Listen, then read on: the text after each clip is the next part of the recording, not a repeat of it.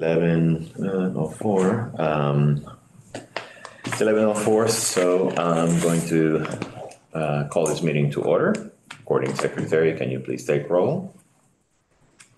Board Member Anderson. Present. Board Member Futrell. Here. Board Member Renteria is absent. Board Member Rumble is absent. However, Board Member Myers is present and will fill in, is the alternate for Board Member Rumble. Chair Rivero. Here. Let the record reflect that all board members are present with the exception of Board Member Renteria and Board Member Rumble. Thank you. Moving on to item 2 is public comment. So this is a time when any person may address matters not listed on this agenda, but which are within the subject matter of the jurisdiction. The public may comment on agenda items when the item is called. Each speaker is allowed 3 minutes. Do any members of the public wish to make comments on items not listed on the agenda? Chair Rivera, we don't have any attendees in person, and we don't have any attendees via Zoom. Thank you, Recording Secretary. We'll move on to item 3, which is the approval of the minutes from our August 10th, 2023 meeting. We have minutes from the August 2023 meeting. Do we have any changes to the minutes? I'll move approval of the minutes. I'll second. So all those in favor say aye. Aye. Aye. Minutes approved. And then just so you guys know, we don't need to vote on the minutes. Right, yeah, that's what I. So Chair Rivero, if you could just make a statement saying that the minutes are approved as submitted. The minutes are approved as submitted. Perfect. All right, thank you. I'm sorry, I don't mean to belabor this. It does say approval of minutes. How do we Correct. approve it without taking a vote? I reached out to the city attorney's office a while ago. To be honest, I don't remember off the top of my head all of the logistics, but we don't need to take a vote on them. If there are amendments, then anybody can state these are the changes, and then they just become approved as amended. But we don't need to take a vote. Odd. I've been at this a long time, never heard of that before. But anyway, whatever it is, it doesn't hurt to take a vote. And yeah, so this came up, this is something new too, and I think it's also having to do with post-COVID, but we should get the language from the city clerk's office as to why exactly we're no longer need to approve the minutes. But, Odd. all right, so thank you. Moving on to item 4.0 or 4. New business. We got 4.1 event support report, and this item is going to be presented by member Myers, who is the VP of Marketing and Communications for Visit Santa Rosa. And basically, I had requested member Myers to provide more of a detailed report of the 13 events that were supported throughout the first part of the funding cycle through the event support program, and totaling close to $83,000. She'll go ahead and provide some more details about those events that happened. Yeah, so I pulled together the recap that I have. Can I see that annual report? Oh, I can get it. There you go. Just pulled together some of the main topics that I thought would be most relevant to those of you here. So he says 82,000. Some of these were from last year though, like the Winter Blast, Beer City and Pinot on the River. Those were actually in Q4 of last year when he says 80,000. So that's why my totals are a little bit less because they're just for the calendar year 2023. So I just pulled together all the event recaps and gave the number of attendees for each event, how much we awarded, and how much they requested as well, event dates, and then what they used the funds for. One of the things that I kind of realized after going through this process, we have Lindsay Musco, who's helped us get all these processed in the beginning of the year before she went on maternity leave, and she did a great job. It was the first year that we've done it this way. So kudos to her for that. And then, you know, as I look through the event support recaps, there's just, you know, some things that I think I'd like to improve on it for next year and for this next round, which is actually due in a couple of days, the 30th.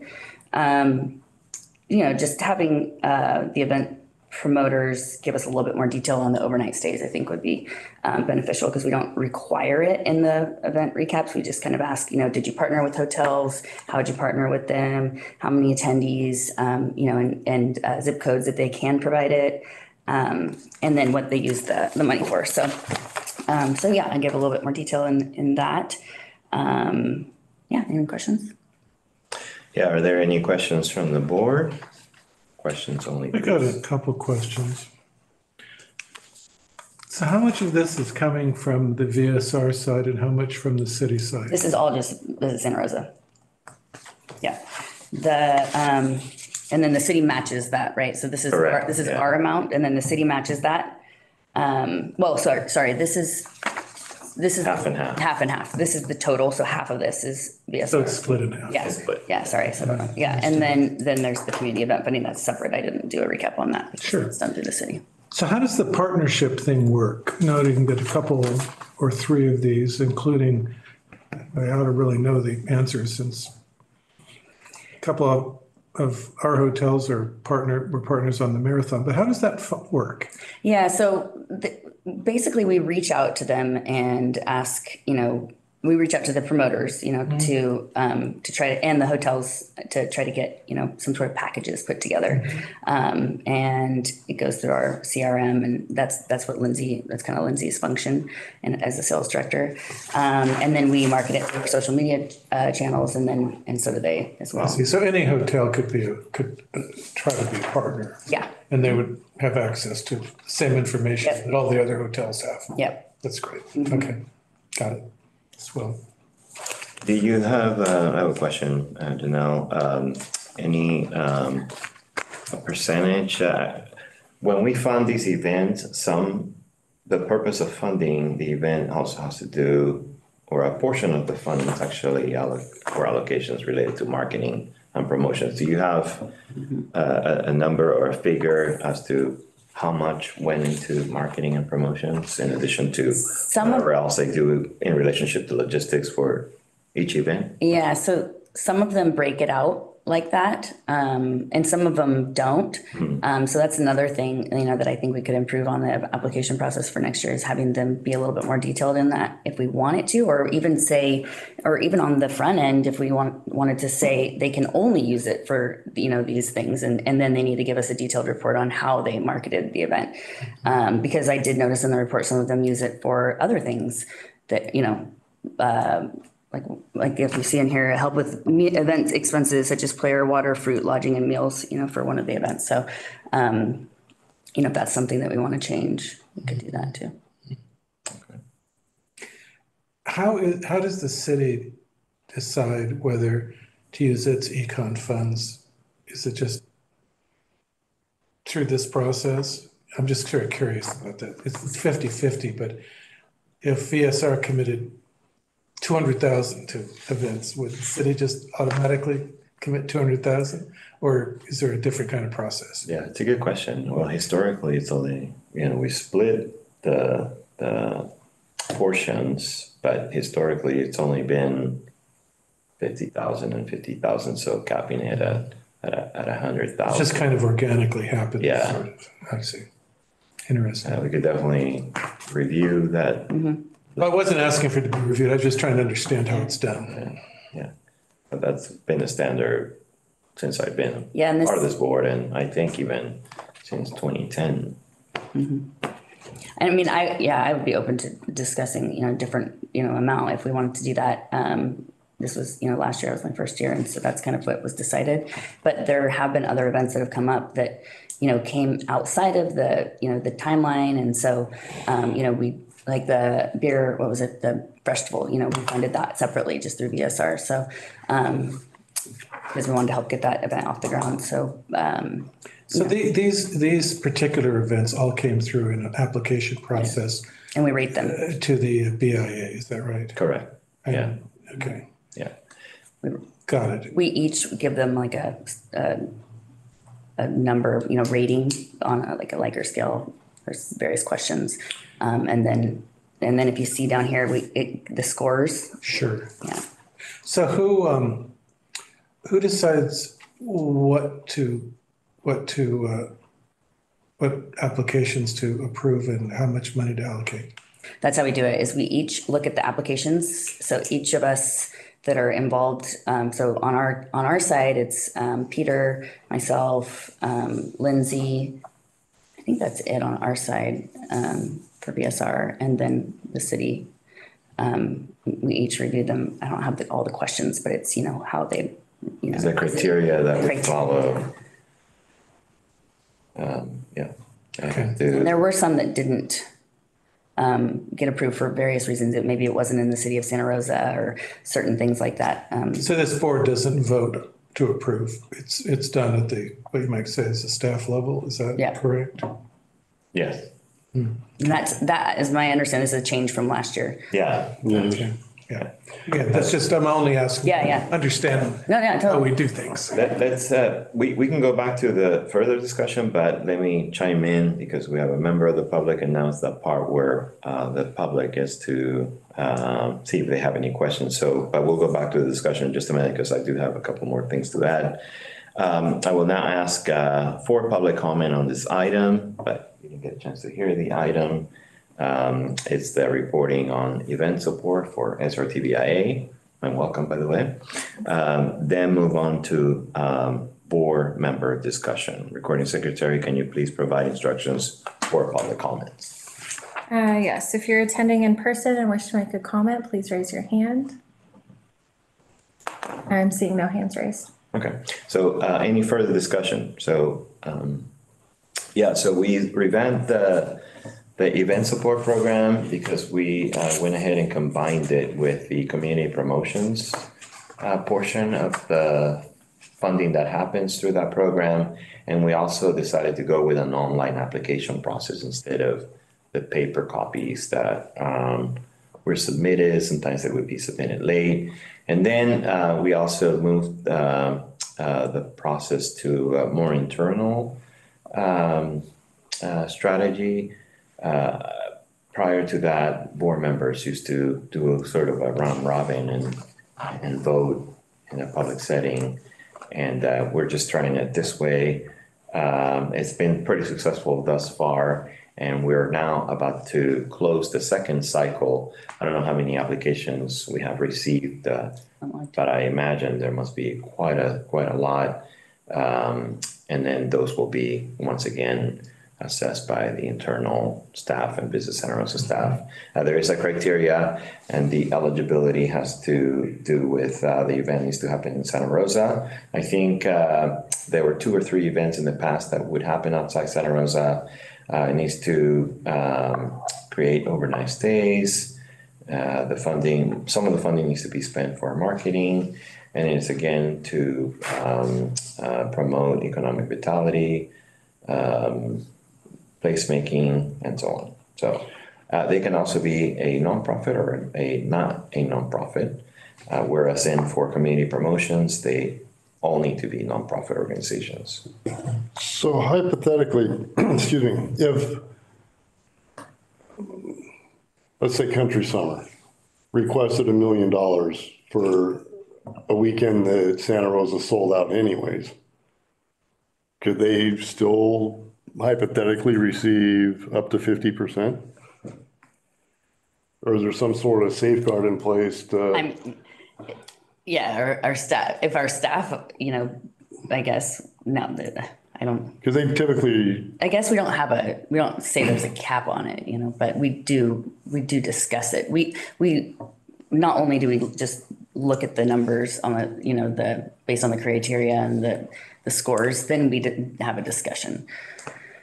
So it's also based on how much funding there is. Yeah. There's only $100,000 and there's these other applications in line and Country Summer is asking for Well, I 100,000. remember in years past, some organizations would ask for Yeah. exorbitant amount of money and others, not so much. That's why we say up to.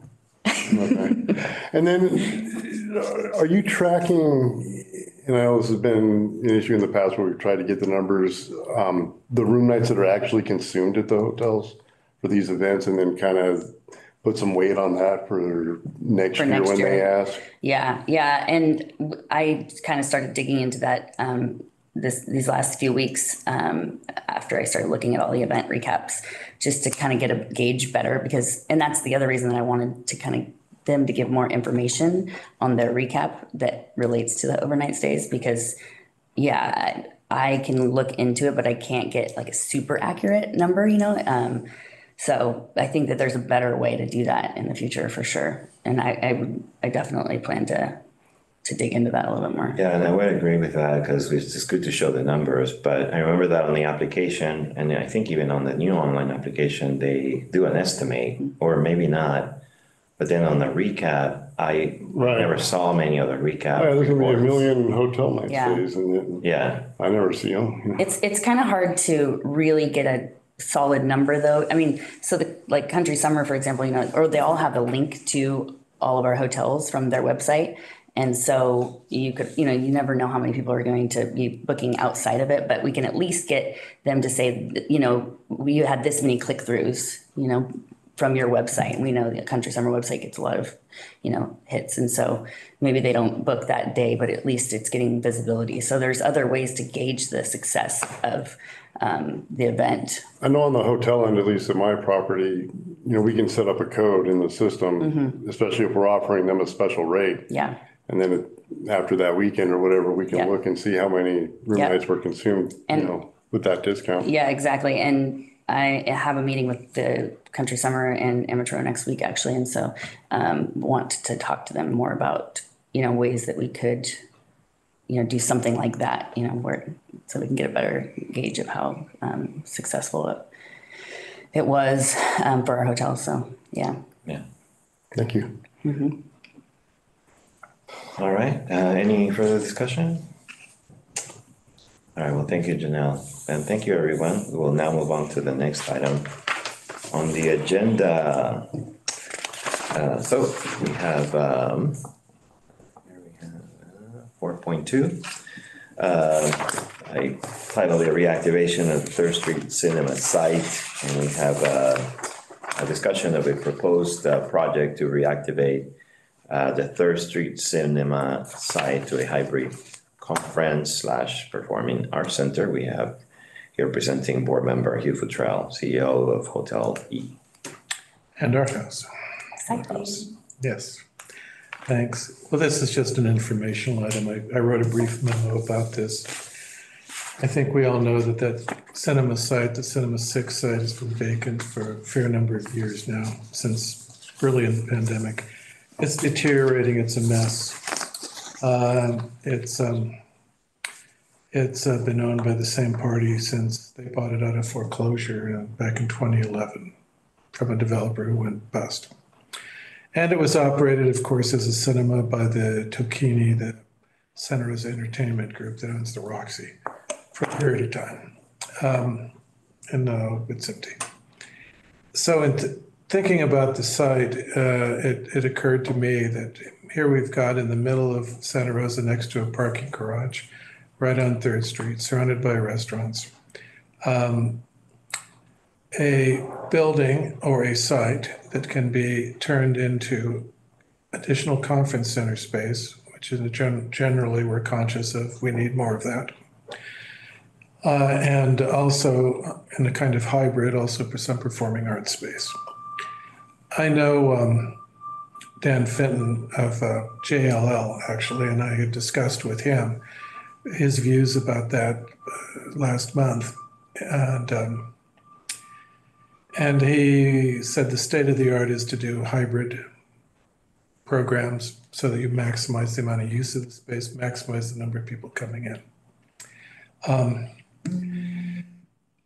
So we have a non-binding memorandum of understanding with the owner This isn't going to be a development project of my company. I'm really acting more pro bono on behalf of downtown and potentially other hoteliers, because obviously this would not only benefit downtown. If it was successful, it would benefit hoteliers generally. And there'll be some kind of operating nonprofit. But there has to be due diligence. It's very complex. Can the building be adapted to this purpose? It appears that the ceilings are high enough to serve as on a performing arts basis. That's good. We can assume that the rest of the building would have to be gutted and reconstructed to meet current energy and structural standards. Could, on the other hand, the building simply be knocked down and a whole new building built there? Would that be a better way to do it? Don't know. It could be. The zoning allows you to do almost anything with that property in a very intense way. We don't know that. We don't know who would operate it, although I have had some conversations with a member of the executive committee of LBC. And there will be some additional conversations with them, and it could be that they could be not a lessee, but an operator as a satellite center for LBC. Don't know. And then there's the whole issue of financing viability. This is a quasi-public kind of a project. These are traditionally supported through public grants, other public sources of income, including hotel tax dollars. Like Monterey, when they redid their center at some 40,000 square feet down there, they restructured their TOT down there, as you guys may already know. And the farther away you were from the attraction, the less you paid as the assessment basis. Theory being, if you're right next to it. Like presumably Hotel E would pay more than anybody else would, for instance. But we don't know. And there is no proposal that I'm making in front of the board here today. I just wanted folks to be aware transparently of what was going on. The city staff is generally aware, and a couple council members kind of like the idea. The chamber board took this up yesterday as a potential action to provide the refundable deposit, which is $30,000 on the lease. And the general discussion was very positive. So when the lease is signed and reviewed, then this non-refundable deposit would probably be used. And it's totally refundable during a 6-month due diligence. In effect, we all have a 6-month free look at this property for 6 months without having to pay the existing owner anything. The due diligence period, though, it's going to cost probably at least $100,000 worth of cost between engineers, feasibility study, and so on. And I'm not recommending that due diligence period be kicked in until the sources to pay that is identified and committed. At some point, could be back in front of this board to talk about that. So that's what I wanted to pass on. There are a few people in the community who are generally aware of this. I already got a call from one person who wanted the ability to put their entity into the performing arts part, and it's way premature to be making those commitments. And I'm also a little concerned because honestly, if it's a performing arts center, it needs to have enough heft that it can at least attract second tier headliners who would be coming to town from outside the town. Otherwise, it's not going to add any bed nights for us, basically. It'll be a nice attraction, but it won't add bed nights. So we'll see. So it's open for questions or conversation, whatever. Do we know how much seating or space would be available? Like if it was turned into a performing arts center? Yeah, we don't really know. I think there's some standard ratios of square feet and seating when you take out the common areas. The ground floor is 20,000 feet. The rest of it is a mezzanine. And so, I mean, in theory, you might hit as much as 1,200 who could be seated. but it has to be adaptable to break down into smaller spaces too. And then there's the problem of, although you have a hybrid space, how do you make both conferences and performances physically compatible within the space? Because conferences can't just be a bunch of chairs. Sometimes they can be for lectures, but you need more flexibility in that. Designers have created these adaptable spaces in which literally the whole seating configuration mechanically can change. But that's very expensive. Now, and also then the question is even if you have 1,200, is that enough? I mean, this is outside my bailiwick, I don't know. Are there any other questions for Member Luttrell from the board? Just questions? Okay. There'll be room for a little further discussions, but I'm going to go to the public. I will now ask for public comments on this item, then move on to the board further discussion. Recording secretary, can you please provide instructions for public comment? If you're attending in person and wish to make a comment, please raise your hand. So would the entire cinema site be changed? Even if there isn't a proposal yet? Well, it's vacant right now. Completely? Nothing is going on inside it. The building isn't operating. It's just a building that's empty. The Roxy Stadium? No, it's not the Roxy. It's the old Cinema 6 property, which is off of 3rd Street, between what used to be the Aleworks restaurant and La Fondita. Yeah, it's kind of tucked back in there as a building.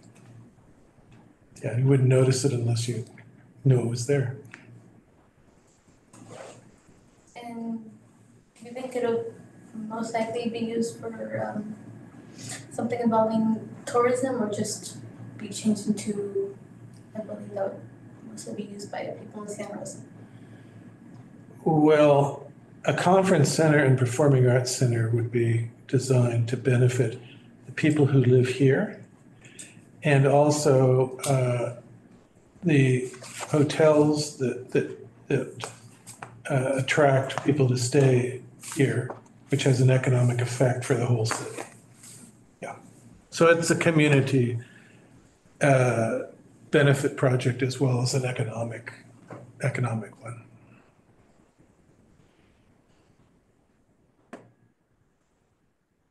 Any other questions? And could you also state your name and last name for the record? Oh, Martha Araya.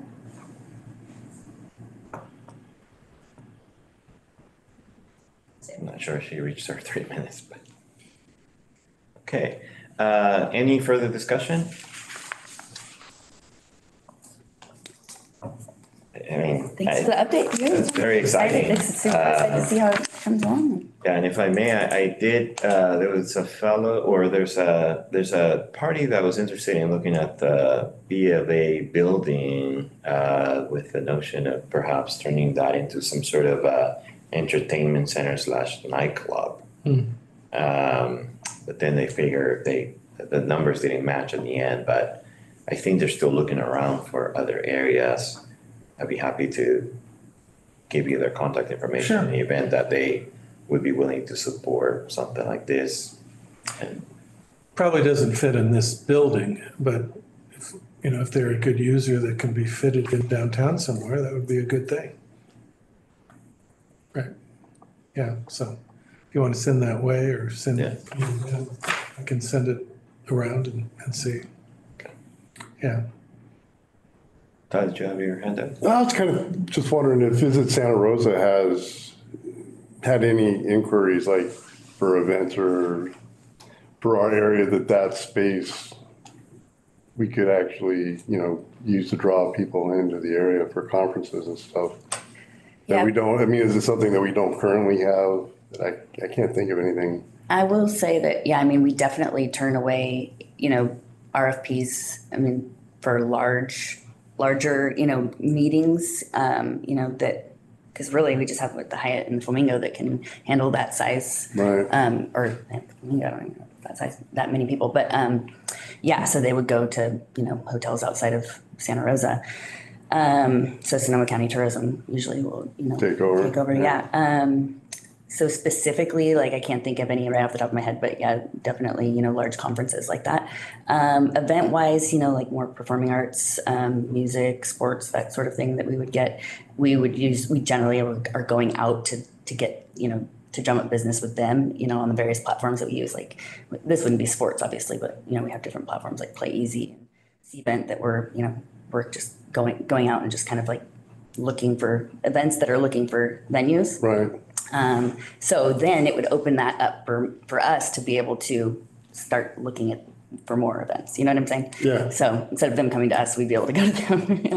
Great, thank you. At the chamber discussion on this, that did came up. I mean, and Peter has mentioned to me before that there are organizations that come his way that we simply can't deal with. They're even too big for the Hyatt to deal with. I mean, Hyatt does have some capacity, of course, and the Flamingo, but not a dentist convention from Evansville, a research convention. And Alicia Benson from Keysight was saying yesterday at the meeting, she was very excited about this because she said, Keysight typically has annual meetings of about 1,000 people, the great majority of them engineers. And they struggle sometimes to know where to put it. Sometimes they put it down in the fairgrounds of all places. Like one of the only places. And then the people kind of, many of them don't even stay in town here, they just drive. Her view is, though, that a place like that, they would sell out and take that whole thing. They would probably double their participation because demographically, the 32-year-old engineers who don't necessarily want to go to these things anyway, to be in an area where you can go right out and have a drink, coffee, get some entertainment and so on, suddenly it's attractive. And the bleisure part of it too, bring the family for the Yeah, precisely. So I think there could be a big impact, but we would have to do a feasibility study to really see. There's a lot of information right across the street at the chamber of people who've made inquiries over the last 10 years that I'm sure could get extracted to be able to help see. I could look at the database too, yeah. And it's unfortunate that the cities this size doesn't really have a large facility, conference center. The Hyatt, Flamingo are the usual ones that a lot of people attend or pick. But in terms of capacity, there's a challenge there. Yeah. And the fairgrounds, although it offers a lot of space, that site is somewhat outdated, and it's unfortunate and then we have the city of Stockton, for example, which is comparable somewhat, city. They do have a nice conference center, entertainment center, public arts. And it's far more achievable than a full-blown convention center, obviously, which we know that Sonoma County Tourism has a feasibility study to look into that. Very hard to see how that's gonna work, in my opinion. But this might. The other thing I should mention too that I'm really conscious of at this site, which after all is just like 600 feet from us that direction, is also essentially adjacent to the square. And the square was originally designed by former city managers, very strong on this, to lay it out in such a way that it could act as an outdoor performance space also. So you can begin to see if you've got this indoor facility right there, you might be able to do festivals that include indoor and outdoor functions. And suddenly you might have the chance to have a cultural stamp on Santa Rosa, similar to Ashland or something like that. And suddenly you're going to get a lot more people coming our way. So on that topic, not to open up a can of worms here, but I have had event promoters come to us and want to host large festival type events on the square, but their qualm with the square is that we can't close it off, right? So they can't do ticketed sales, so it would be difficult for them to generate income. So just to throw that out there. But that's a policy decision. I know. In theory, there might be a way to actually do that. So I just thought I'd throw it out of this group because I know there's, just, there's been a couple. It's an important policy question when the time comes. Yeah. Yeah, absolutely. And the fact is, if it's a performance, even if you're ticketed, I mean, what do you do? I mean, if you're sitting in a bench, just on the other side of the fence, are they going to arrest you? I think it's more about the experience too. They can, they've talked about different sort of, like a bottle rock type of thing, right? Precisely. Yeah. Well, there are big events in public spaces or all around the state that are ticketed. So Yeah. there's a way to solve the problem. I believe it. They kind of came, late in the game. They wanted to do it this year, but just for future thought, if they come back. Sure. Thank you, Member Futrell, for that great information. We would like to hear an update perhaps this meeting at one of our future meetings. Yeah, I'll keep it updated in the next meeting too. And if anything comes up before then, I know that can be distributed to board members. Excellent. All right. Well, thank you, everyone. We will now move on to the next item. And the next item is department reports, and we actually never have department reports. So that leads me to item number 6, which is the adjournment of the meeting. So being adjourned. Thank you all very much for attending. Look forward to seeing you at our next meeting. Great. Thank you. Thank you very much.